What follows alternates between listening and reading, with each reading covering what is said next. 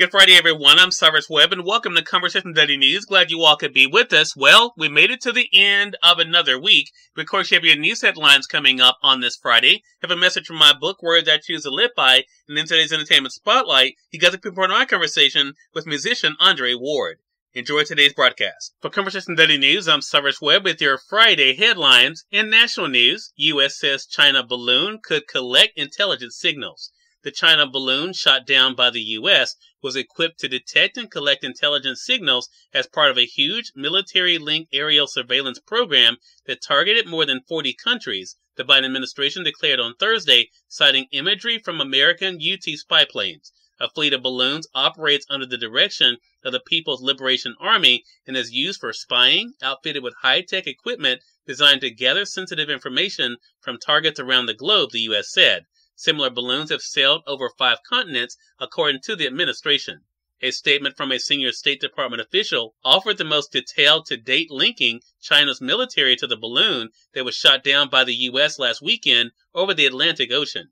The public details outline the program's scope and capabilities were meant to refute China's persistent denials that the balloon was used for spying, including a claim Thursday the U.S. accusations about the balloon amount to information warfare.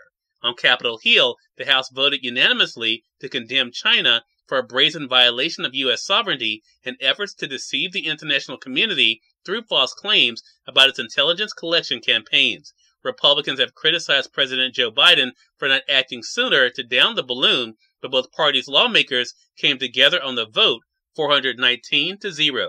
In Beijing, before the U.S. offered its new information, the Chinese Foreign Ministry spokesperson repeated her nation's insistence that the large unmanned balloon was a civilian airship that had blown off course and that the U.S. had overreacted by shooting it down. In more national news, rioter who menaced officer with Confederate flag gets prison.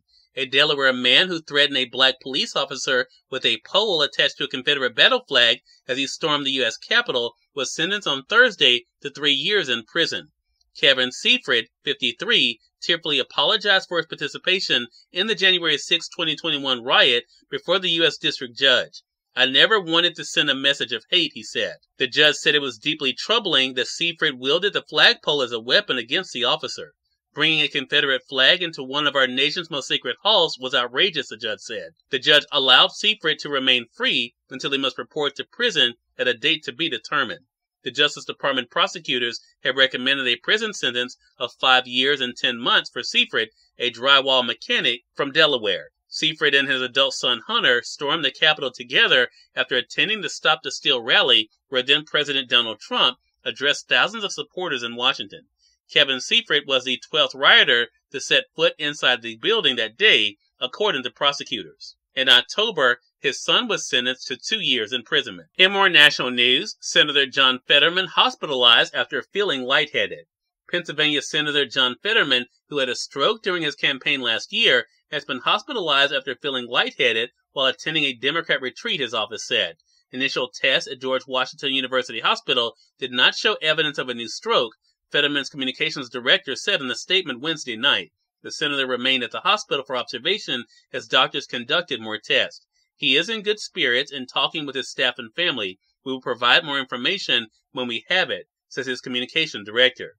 In November, Fetterman, 53, won the seat held by now retired Republican Pat Toomey after a hard-fought contest against GOP nominee Mehmet Oz. Fetterman, who was a lieutenant governor, defeated the celebrity heart surgeon by 5 percentage points, flipping a seat that was key to Democrats holding the Senate majority. In entertainment news, at Super Bowl, Sheryl Lee Ralph seeks to lift every voice. Sheryl Lee Ralph is living a career dream. The Abbott Elementary star won her first Emmy last year and will lend her powerful vocals as a Super Bowl pregame performer this weekend. With all her success, the veteran actor-singer only wishes her late parents were here to witness her recent accomplishments. "I wish that my parents were still alive to see it and experience it with me," Ralph said in a recent interview, while promoting the Microban 24 sanitizing spray.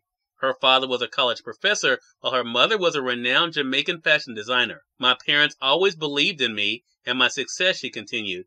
"I know this would have been something they would have loved to be a part of. I do miss them, she said. And finally, in business news, Wall Street sinks as early rally fizzles amid higher yields. Stocks dropped Thursday following another mixed set of profit reports from companies as rising expectations for interest rates keep up the pressure on Wall Street. The S&P 500 fell 0.9%, while the Dow Jones Industrial Average lost 249 points, or 0.7%, and the Nasdaq Composite sank 1%. All three indexes had been up close to 1% in the morning before momentum gave out.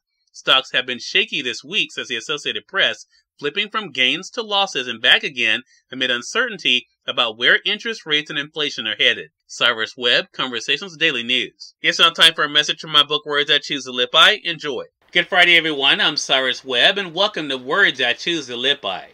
Always keep this in mind. No one can live your life better than you. So today, let's get about living it to the fullest.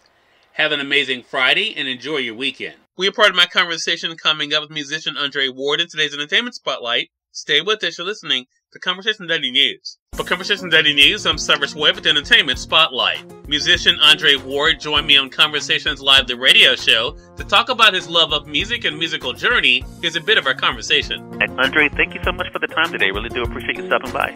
No, well, thank you very much for having me. It's very exciting to be here, and so I'm looking forward to the conversation. Yeah, definitely. So I want to talk about your own love of music. As I mentioned in my introduction, Andre, as you know, music does have this way of uniting us. It breaks down a lot of barriers. When did you first realize the power of music for yourself? Well, music is a universal language, and, it is that connection, whether it be spiritual, emotional, that really connection of what's going on in one's life. And so as a musician, my approach has always been, how can I connect to listeners, the audience, through my music, because that's really my voice, because music is that universal language. I was fortunate enough to grow up in Chicago, and at that time, there was a thriving music program within the public school system. But there was also an after-school program, which I think is so important because it gives not only was there now more time to continue to work on the craft, to stay engaged, but it gives opportunity for young people to have something else to kind of do after school. And it was during that time where, I started with the snare drum, then I went to the trumpet, but it was really when I had the opportunity to pick up the saxophone where I just kind of felt that connection, and then I say, you know what, this is me. Cyrus Webb, Conversations Daily News. We thank you all tuning into this edition of Conversation Daily News. Prepare to go on Mondays, more news, message from my book, Words I Choose to Live By, and of course your Entertainment Spotlight. Until then, I'm your host, Cyrus Webb, saying as always, enjoy your day, enjoy your life, enjoy your world. Thank you all for choosing Conversation Daily News today. Now let's go make today amazing. Take care.